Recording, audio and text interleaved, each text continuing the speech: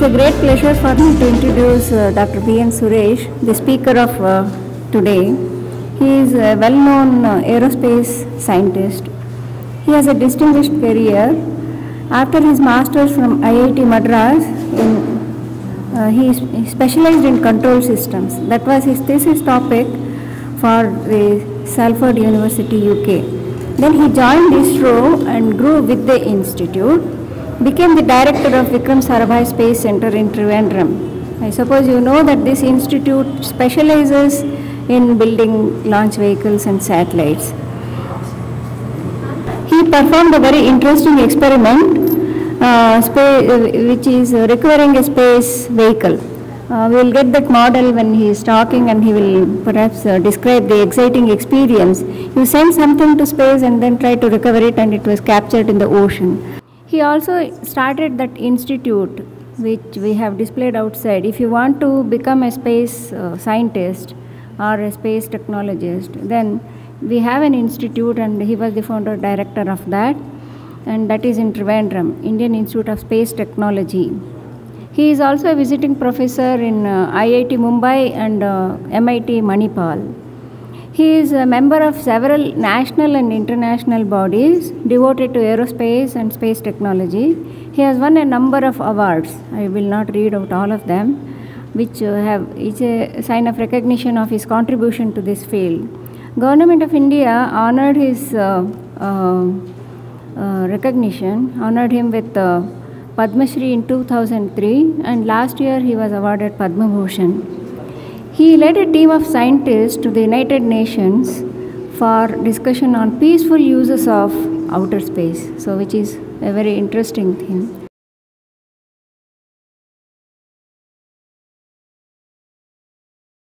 Excitements of rockets. Anything that you fly as a rocket is an excitement, because you don't know what would happen, whether it would go straight and do its job or something else would happen. It's extremely difficult. I think as you go along, you would know that.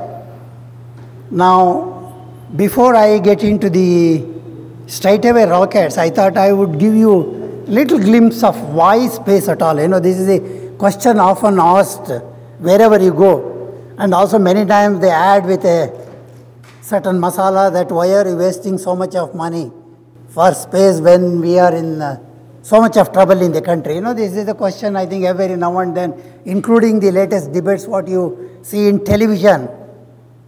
So I thought we should answer that first, okay? You see, it was our founding father, Dr. Vikram Sarabhai, I think all of you may be aware of that. Somewhere in 60s, imagine in 1960, to visualize that a country like India should venture into the space. And what was his vision? These are all visionaries. What was his vision?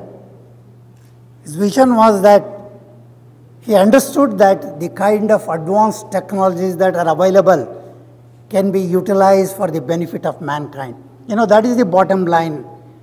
We at space always keep telling everywhere that whatever we do, whatever money that is spent, which is all public money, and at the end I would tell you what we have done, essentially that we would like to improve the lives of the common man, help the society, help the nation. I think you would have heard other day our Honorable Prime Minister talking about how space can help the society. You see, what happens is that you have excellent opportunity to go to space and look at the Earth. I have heard astronauts, the astronauts have gone from, or cosmonauts or taikonauts, whatever you want to call. There are very many who have gone around the Earth, and when they go there, one feeling that they get is the Earth, a small tiny globule in the universe. I think you would have just seen in the planetarium right now that it's a very fragile globe. And we don't know what would happen to the Earth, poor Earth. But at the same time, you have an excellent opportunity to look at the earth, to get the synoptic view of the earth. What does it mean? Once you get a synoptic view of the earth, that means you are looking at the entire earth as a small, tiny globule. How does it really solve the problems of the society? A country like India. You know, we are 1.25 billion population today, and it's increasing at an enormous rate. But then, the natural resources that are available, they are limited. Not only that, I think we have been exploiting left and right without any worry, and it always worries me that what would happen to our next generation, next to next generation. I think they have to worry about that. You know, we have been exploiting left and right. You know that the fossil fuel which is being used as the petrol and diesel is going to become dry in maybe another 50, 60, 80 years. What are we going to do? You see millions of vehicles going all over Bangalore. What will happen to them? Have we thought about it? Communication, another additional area that you can really communicate anywhere to anywhere, distant, far off. And natural disasters have been increasing, and of different kinds are there. We don't claim that we would get solution to all such natural disasters, but then there are areas where you could give solution. There are areas where we could manage better, because you are able to take the picture very fast and send it across. And understanding the weather. You see, of late what has happened is the weather has become very, very hostile, and nowadays you see that if it rains, it pours and then creates lots of problems.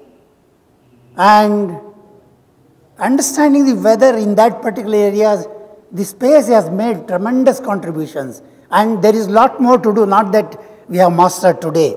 I think particularly for youngsters, you should know that. Then of course the fragile balance between the nature and the environment, and there are lots and lots more one can do using the space. You know, that's what we'll come to that. Now, when we talk about that, how do we do in space? There are three segments. One is the applications. I think you would have heard the lecture on applications. You know, that is basically where what all I mentioned in terms of remote sensing, communications, weather monitoring, navigation, all this, we call it applications. That is the one which sort of generates the data and makes the life simpler, I would tell you.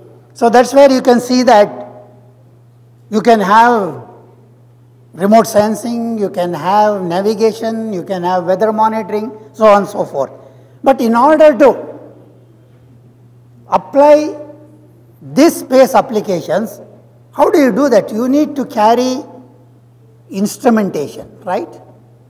Instrumentation, what we call in terms of payloads, you know, that's what we use.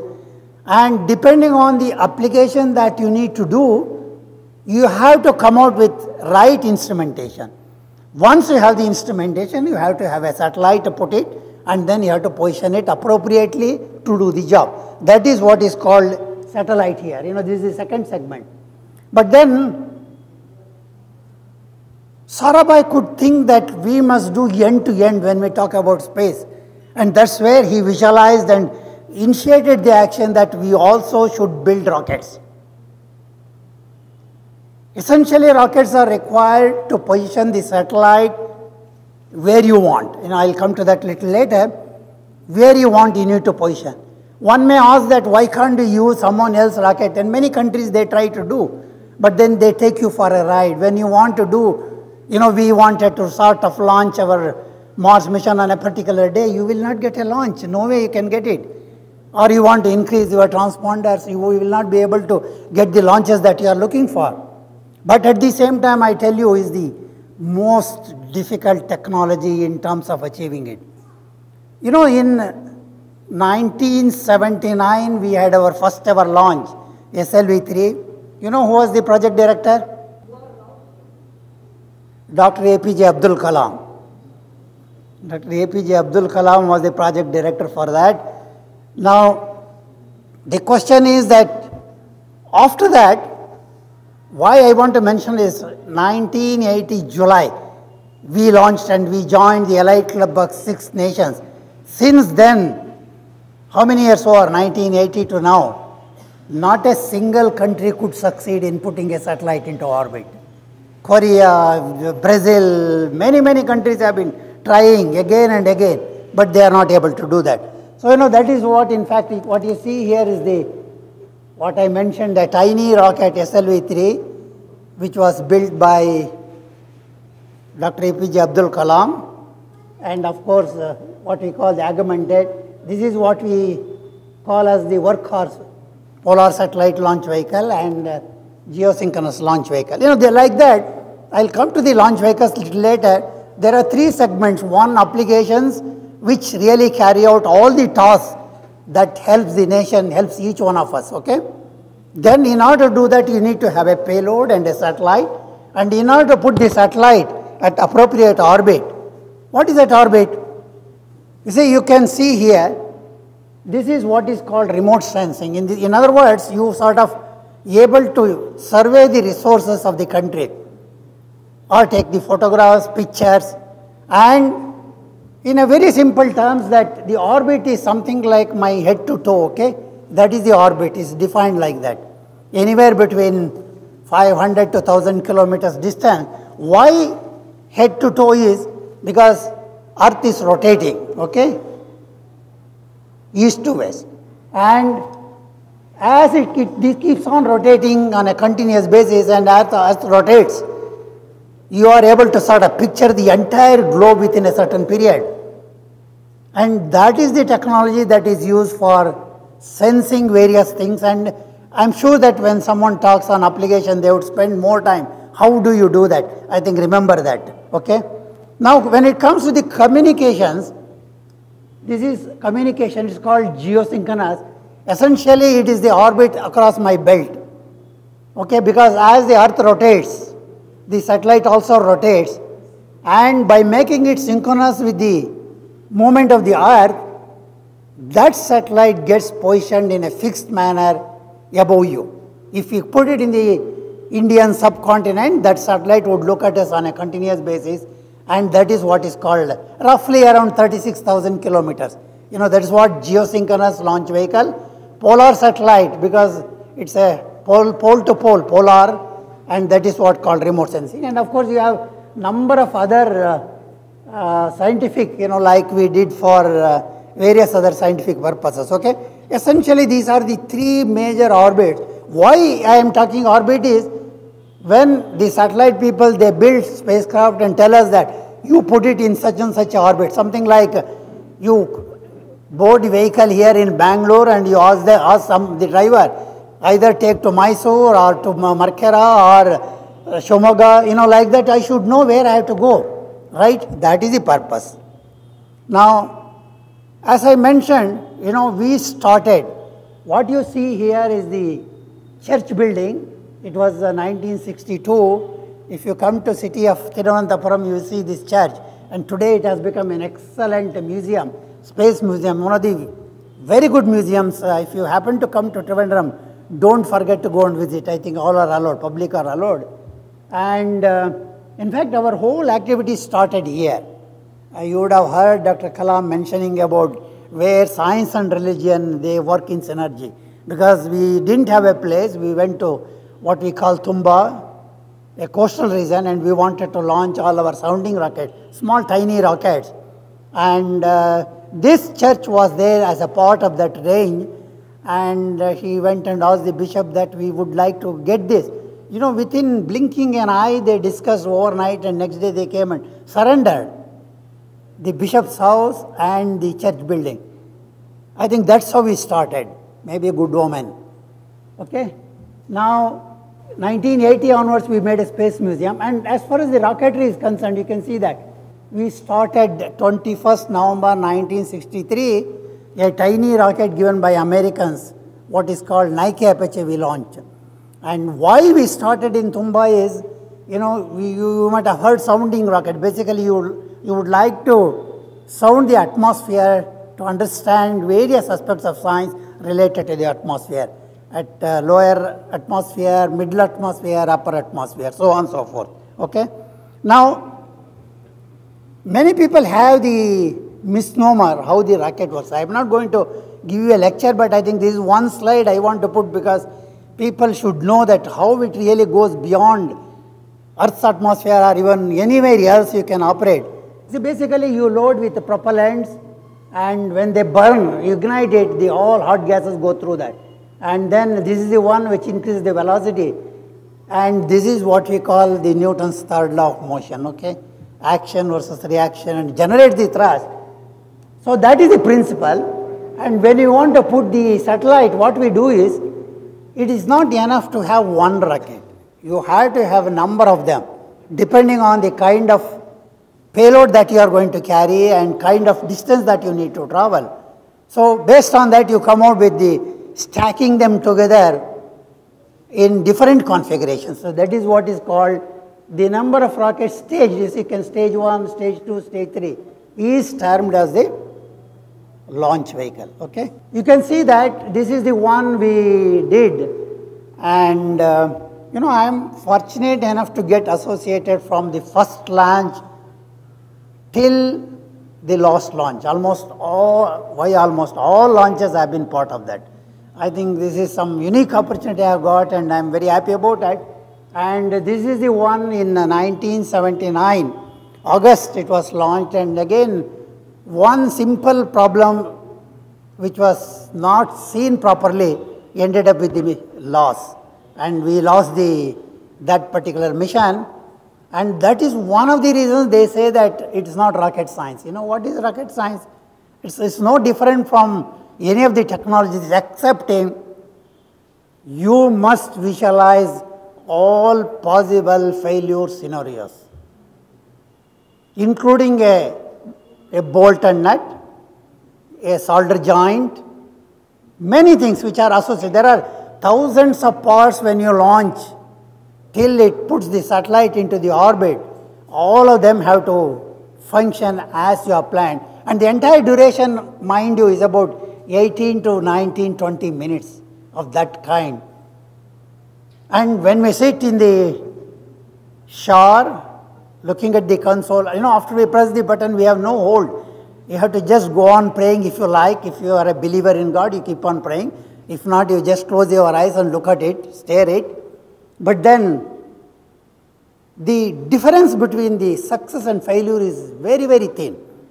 And today, I think the country, they look more for failures than for successes, because that makes excellent news possibly. Anyway, now you see this height was 22 meters and 17 tons weight and 40 kg payload, low Earth orbit. It's around 400 kilometers low Earth orbit, just to master the technology. It contains several, I'll show you that.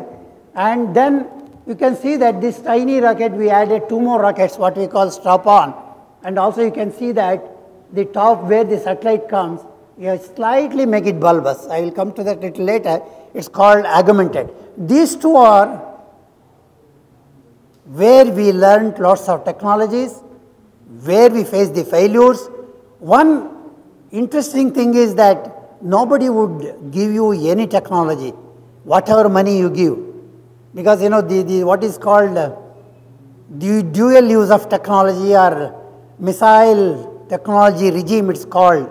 So we are always under embargo, no matter what happens all over the globe. Nothing they would supply, no country would supply. I think you have to learn, like child learns walking, you need to do only by falling number of times, and there is no shortcut that is available.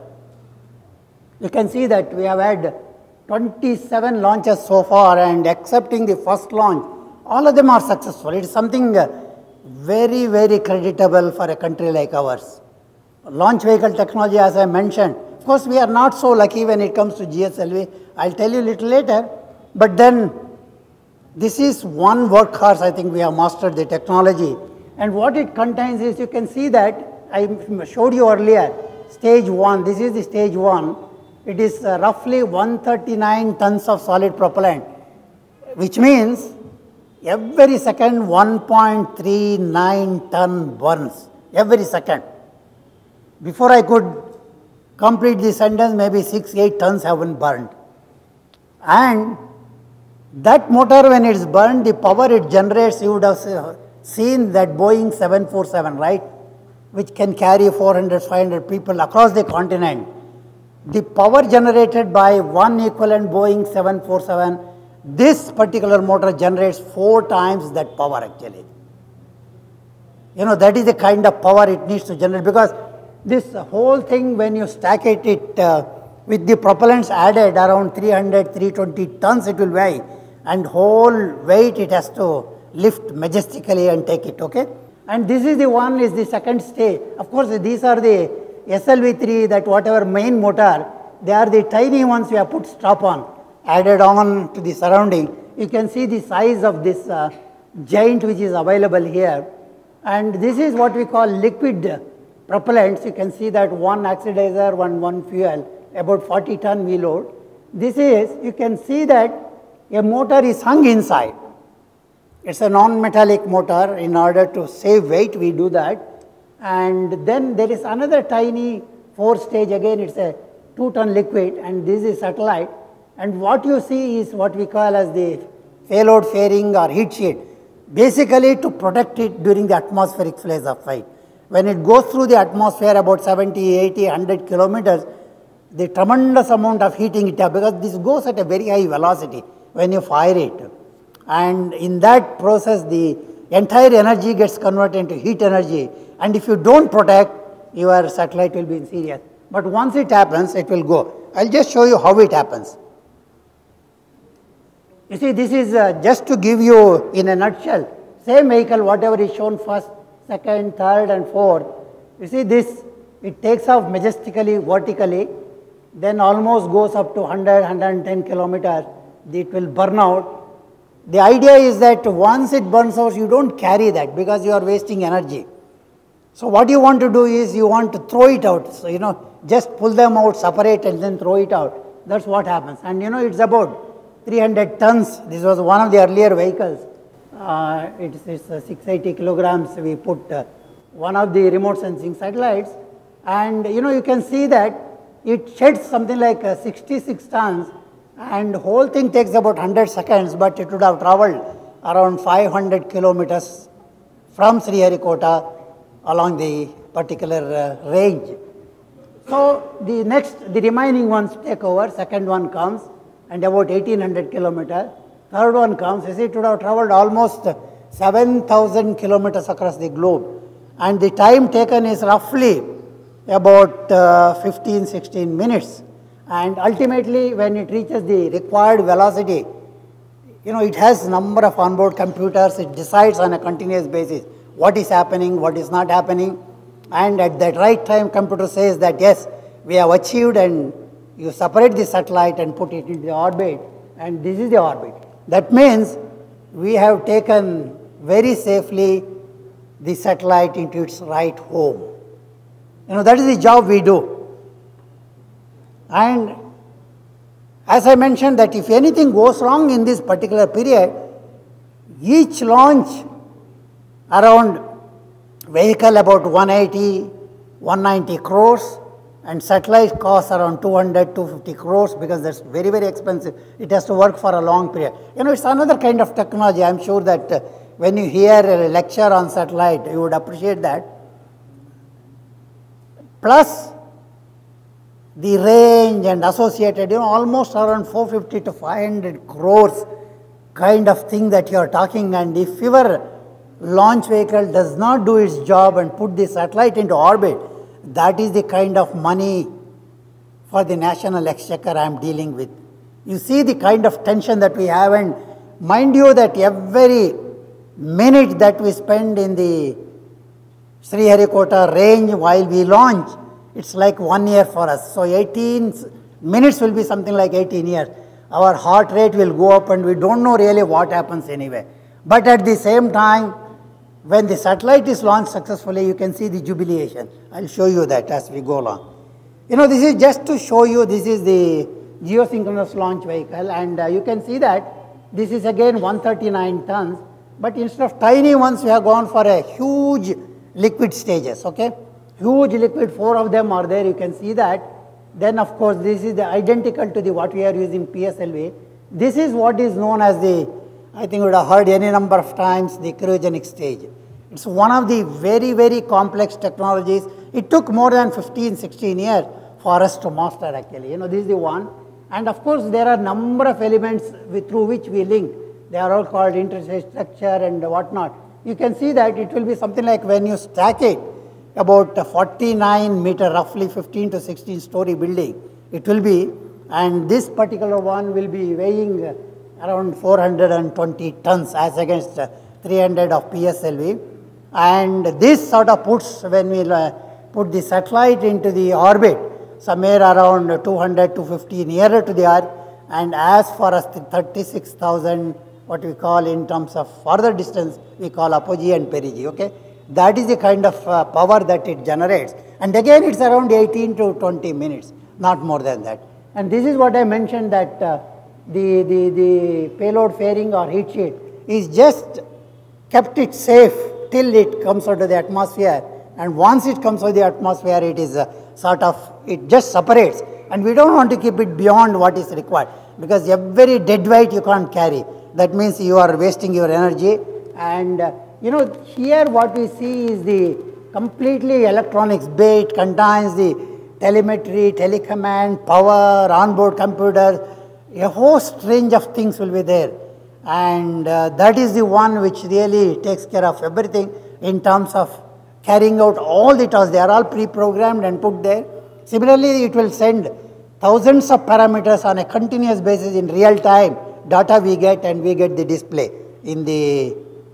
And this is just in a nutshell to show that today we have these 4 vehicles, and you can see that what we started as 40 kg is almost now 2.5 tons it can do in the geo transfer orbit. That is what I mentioned, 200 to 36,000.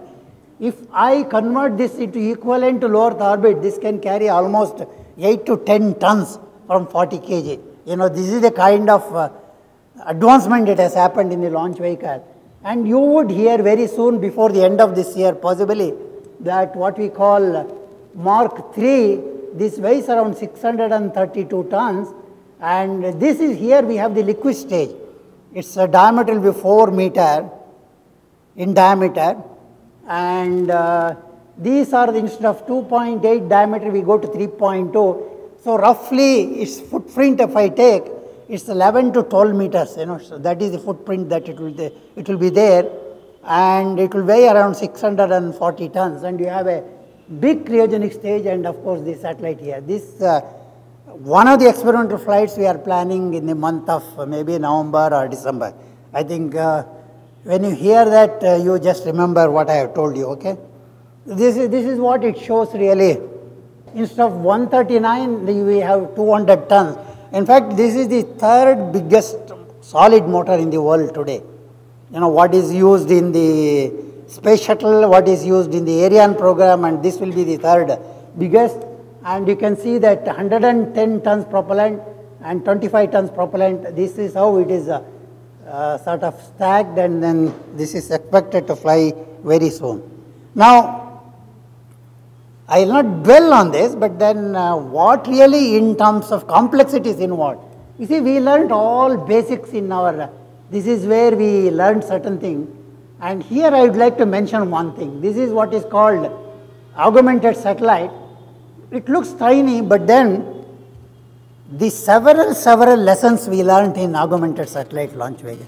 In the lighter vein, when we started this ASLV, we migrated, we were very happy that we had 3 more SLV flights successfully, and we thought that we have mastered. We were all very, very proud that we could do in rocket technology, we have mastered. The first one failed. We thought we understood, we do the failure analysis, understood. Second one we launched, again failed. This was all in the early 1980s, somewhere around 84, 85, that time frame. And people started making fun of us. When SLE failed itself, they said it's a sea-loving vehicle. When ASLE failed twice, they said it's always sea-loving vehicle. And it was very difficult, mind you, that even for us, for each one of us, to show our face, because they were very hostile as far as the space activity is concerned. And wherever we go, wherever we meet anyone, the question that is being asked is, why are you wasting money? You know, we had not done so much about applications.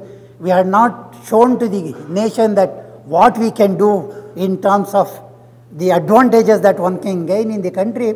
It was very difficult, but then it took 3 years for us to spend time. We had our own committee, we had a national committee, we caught hold of all academics, industry people, worked together. You know, that is our strength. When you work in ISRO, we don't work in isolation, we work in almost in unison all across the country. I think that gave us tremendous amount of knowledge, and we learnt our technology when we launched our third ASLV.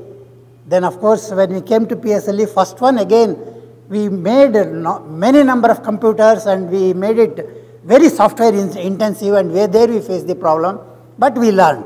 But you know, this is how the technology has been learned. You can see here, liquid propulsion we brought, and as I mentioned, large booster. We brought cryogenic. Here you can see that heavy cryogenics and large boosters. And this is the range where we can launch. This is how our evolution has happened over a period, okay? Now, this is something we are very, very proud. I think we became this. I mean, there are many things that we have done, but I want to show a couple of them just to bring the excitement of doing that. You can see that this is the one on 28th April 2008 we did. I think we became the second nation in the world to launch 10 satellites simultaneously. Not only 10 satellites, you can see that it belongs to, these two are our Indian satellites. This is the main Cartosat for cartography, and this is one of our own satellites again for remote sensing. And you can see Canada, Denmark, Japan, Canada, Germany, Japan, Netherlands. 10 satellites, and each one after another we injected. And all of them have functioned beautifully, really. You know, that really gave us tremendous amount of confidence. And at the same time, you will be quite interested to know that how we did. I will not get into the details again, but you can see that this is where we put all the satellites. And you can see that this is the main satellite. This is what I mentioned to you, the electronics bay or avionics bay. You can see the density of packages that are there all around. Not only this, in fact, there are packages running all over the vehicle. The kind of the harnessing, that wiring we do, if you take in terms of distance or length involved, it runs into several kilometers. You know, that is a kind of wires running up and down. And you can see another satellite. This is German satellite. This is Netherlands. And you can see we clustered them and put it in this bay. And each one you launch, you wait for another 20-30 seconds, you reorient, separate it. So this action continues. And all of them, they go into the orbit. The moment we put foreign satellite into the orbit, we have nothing else to do. They take over. Our job is over. Only our satellite people and tracking people, they take over and they do whatever is needed for us actually, okay? Of course, this is already you have seen, and outside it is there, but then, you know, this is one of the very exciting space voyage, I must tell you that. And again, very, very unique solution. I think our friends from satellite group and tracking group, they have done here. You can see that this is where we launched initially, okay? 250 kilometers near and 22, but then it has its own engine. The satellite has its own engine. You fire it such that it goes on increasing, and you can see that at one point of time, at the time of launch, moon was here, and then it has traveled here. And at this point, you can see that it covers both Earth and Moon.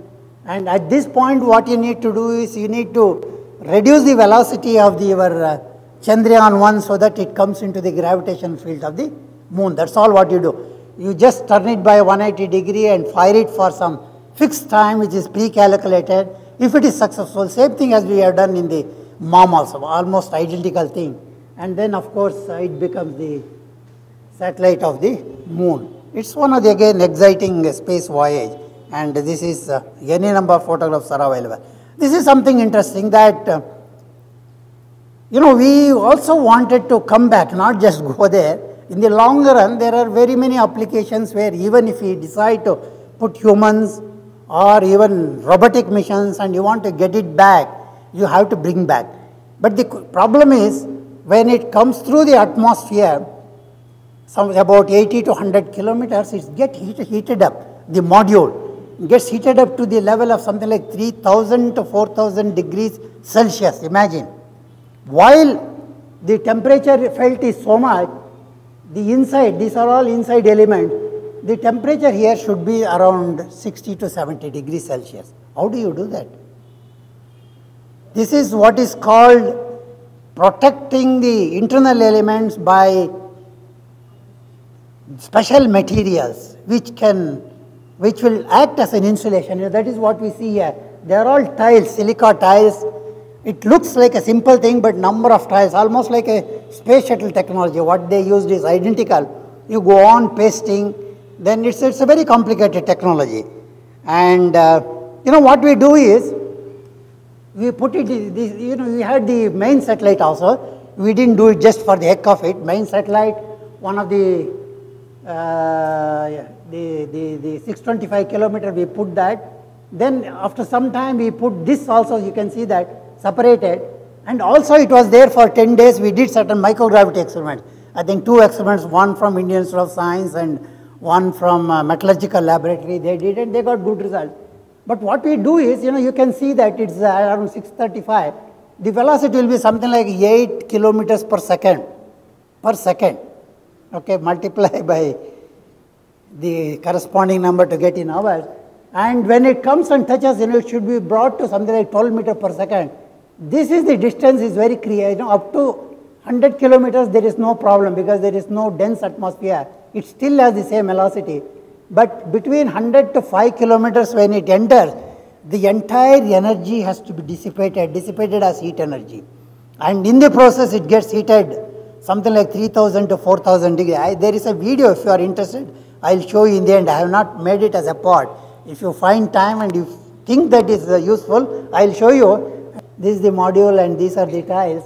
And in order to reduce, after it comes through 5 kilometers, you have a number of parachutes. You sort of reduce for that. You can bring it to the level depending on how you do. And it comes and falls in the sea. And you can see that we did it at the top of the Mexico.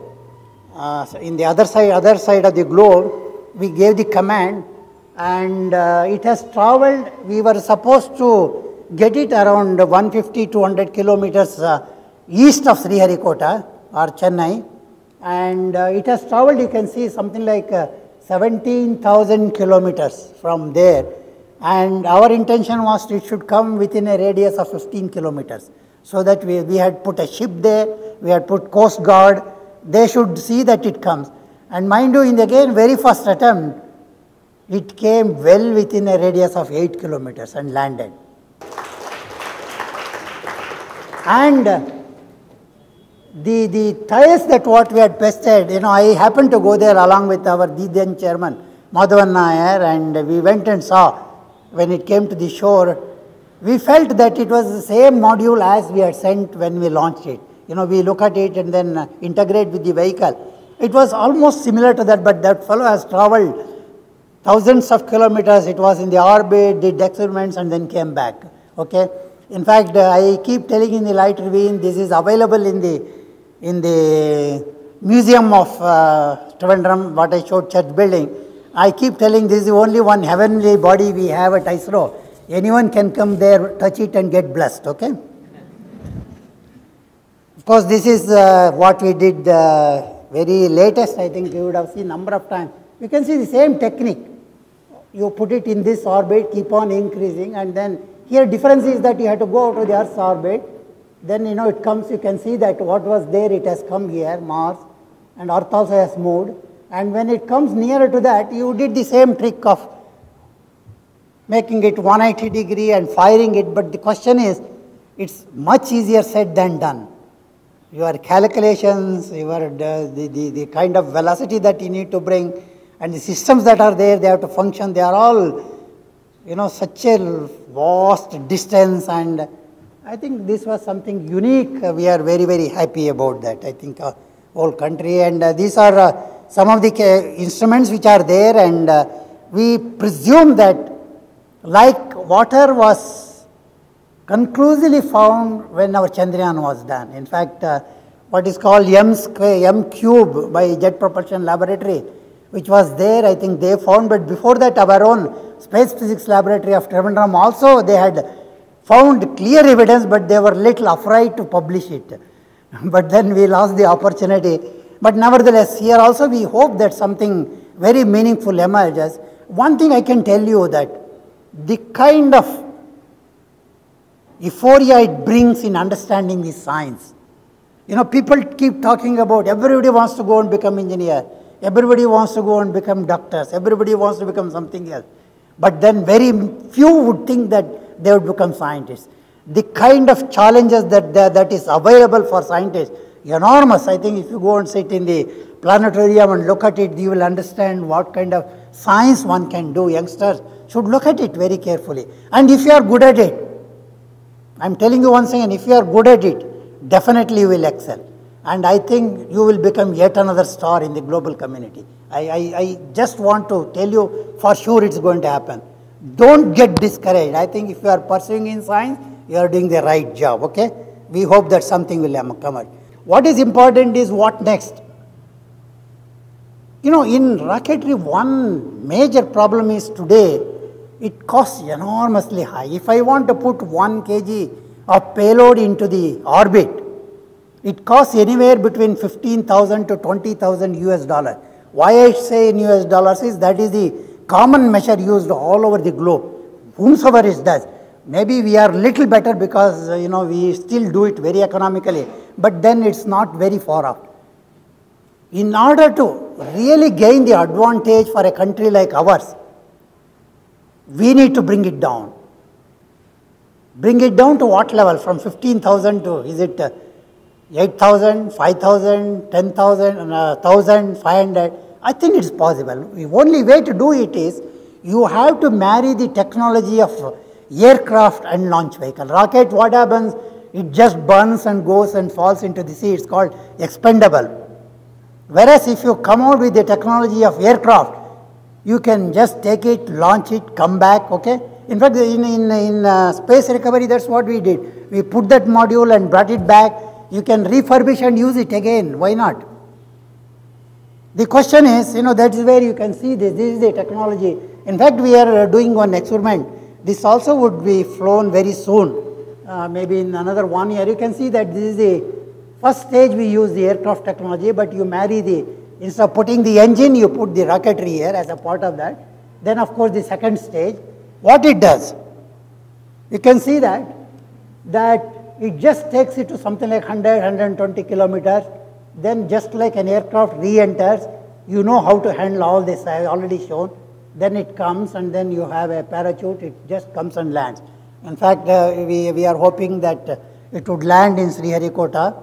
Once it comes and lands, of course, you refurbish it, again use it. The idea here is that you are able to amortize the cost. Same vehicle for number of launches, so you bring down the cost. That's what it is. And the one which goes into the orbit, the second stage, that separates the satellite, is deployed, and again you can get back like we did in our space recovery experiment here. So then again you can refurbish. This is in fact not only us, all over the globe they are working very hard. Advantage is you are able to bring down the cost. You can derive enormous amount of returns to the country. And I will not dwell there, maybe if you are interested we can discuss later, okay. Now this is something that we have worked very hard and we have made a report. In fact, this is one as an experimental we are going to fly in the Mark III, which is slated for launch in next 3 to 4 months. You will see that this module we take it to the altitude and again re-enter. And the one below is the service module which takes care of the human being in terms of providing the life support, the oxygen, waste management, many things. These are all again different technologies. And we have come out with a blueprint. It has gone through national level debate and several levels. We are just awaiting the clearance by the government of India. But then as a pre-project activity, several technologies have been developed. And as I mentioned that we have already built one module. As an experiment, we are going to fly it very soon. For that, of course, we have got the clearance. Again, what you do is identical. You just put it into the orbit. Then like we did on the you just get it back and then come back and then recover in the sea, okay? That's all what you are going to do. And this is application side. I just put two because I don't want to, the kind of advantage, this is what you see, Majestic bus stop, taken long time back. I think all of you would recognize, today you can get anything. If your window is open or closed, we can tell you, okay? This is, of course, another application area where today we have done tremendous amount of services to the country in terms of connecting the super specialty hospitals to remote and far off places. You can see the numbers which are there. I can go on and on, but essentially, how you can see that all these three areas are wedded to each other and everything is under our control. We know the technology. We can build a satellite, we can build a payload, we can launch it to the required orbit, and once the satellite is put, you know how to utilize the application and for what purposes. So you can see that in almost all.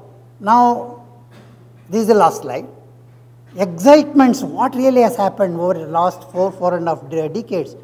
In fact, I can go on and on. I think I would not do that because there is a separate lecture on applications. I am sure Navalgund is going to give it, right? I know he is an excellent speaker and he would do much better than me. I am sure that you will, if you don't miss that, I think you should listen to that. That is the one which really tells us what we have done for the country. And our own vehicles, we have launched more than 74 spacecraft, 43 voyages, that means 43 launches we have done. And we have today in this subcontinent more than 25 satellites of our own. And I keep telling again in the lighter vein that, if we decide to put off all these satellites for one day, then you will feel that something is missing.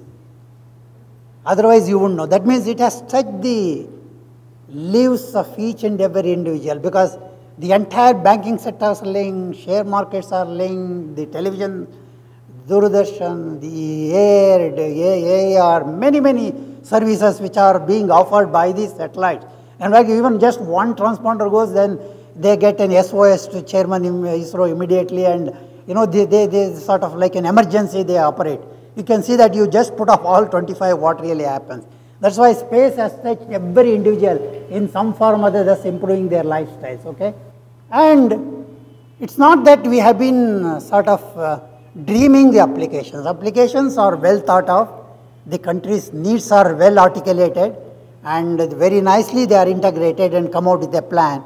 And I think I would say that the dream of Vikram Sarabhai, our founding father, what he stated way back in 1962 is that utilize the applied advanced technologies for the benefit of mankind. I think ISRO can say that today we have done it very effectively and we are able to provide very many societal solutions, okay? One thing is liquid propulsion is required mainly because its power is more. A kg of propellant if I carry compared to solid liquid has more power. If I go for cryogenics, it has much more power. That means the energy that I can pack, if I keep on changing from solid to liquid, liquid to cryogenics, I can pack for the same weight more power. So I can bring down the weight of the vehicle. Ultimately, I have to have a ratio of the satellite to the entire mass. These are all only carrying. Just like whether you would like to take in a Maruti car or Ambassador car, something like that. So question is that in order to reduce the overall weight and also reduce the cost, you go for these things. Number one. Number two is ultimately if you want to inject the satellite at the right point, it's something like you have reached the circle that you wanted to go in Mysore, you have gone there and you should take your vehicle to the side and stop it. That can happen only if there is a liquid, because liquid, it gives the command, onboard computer gives the command and it just stops. After stopping, it has entered into the orbit, you separate the satellite and then rest is over. These are the two important advantages. As a token of our appreciation, yes, we present a memento to Dr. B. N. Suresh. Just a couple of words about the memento. It has been made out of electronic waste and we take this opportunity to thank Professor Keshav Bulbule, who is in the audience, who was chiefly responsible for making that memento. for this occasion specially. And Dr. Parthasarathi, who is not here in the audience, but who is the director of E-Parisara, which is devoted to recycling electronic waste scientifically, and they are the pioneers in the country, and they have come forward to spread the message by way of presenting this memento. So it contains a gold-plated leaf, and that gold has been completely recovered from electronic waste from used PCs and other electronic gadgets.